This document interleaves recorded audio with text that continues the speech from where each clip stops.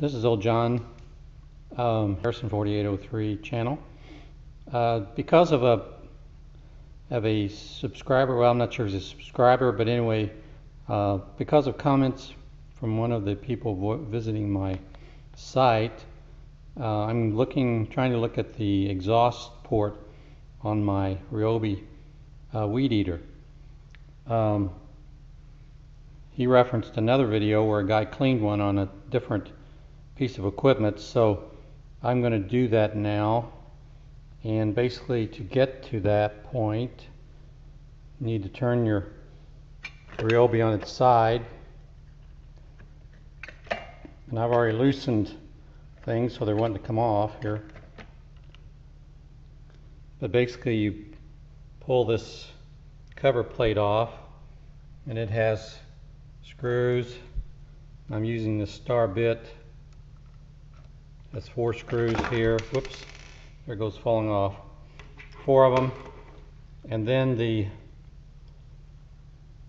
have to take the exhaust, the muffler and so forth off. It has long screws that go down through here like this.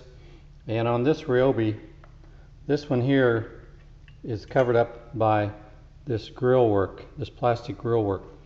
And the only way to get this off, this housing here, is literally take screws out here, and then you have to fool with getting the pull cord back in and synchronized. It's a mess. So I just cut me a little hole here in this grill, which I know has no effect whatsoever, so I could then get my bit into it and take it off.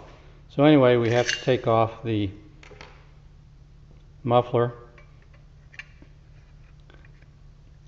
and it has 3 components to it,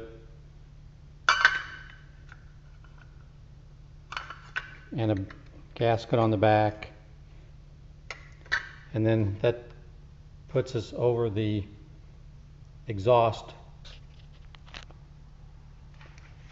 into the muffler. And we're looking inside now. If you pull on the, let me keep this from falling over. If you look into the exhaust hole and you pull the string, you can see the piston moving up and down. I think you can see that. Anyway, so this is the exhaust port that was referenced that gets plugged up sometimes.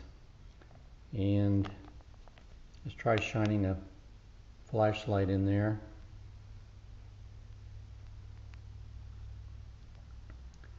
And I really don't see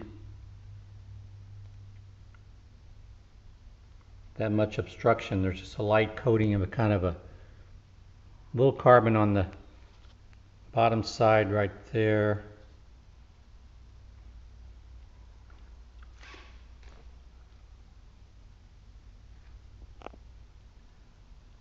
So I might clean that off. I'm just probably going to scrape it off with a screwdriver. I'm going to try to keep it from falling into the cylinder. That would not be good. So I'll scrape that off and see if that helps. So thanks to the guy, and I'll put his name. It's linked on my other video on how to clean the spark arrestor, which you have to get to the same point. And the spark arrestor is on the underside of this muffler. So anyway, kudos to him for pointing this out. I'll let you know if it makes a difference when I clean it off, but that's the way you do it. So just get you a screwdriver or something and scrape in here and see what happens. So that's all for now, YouTubers. Old John signing off.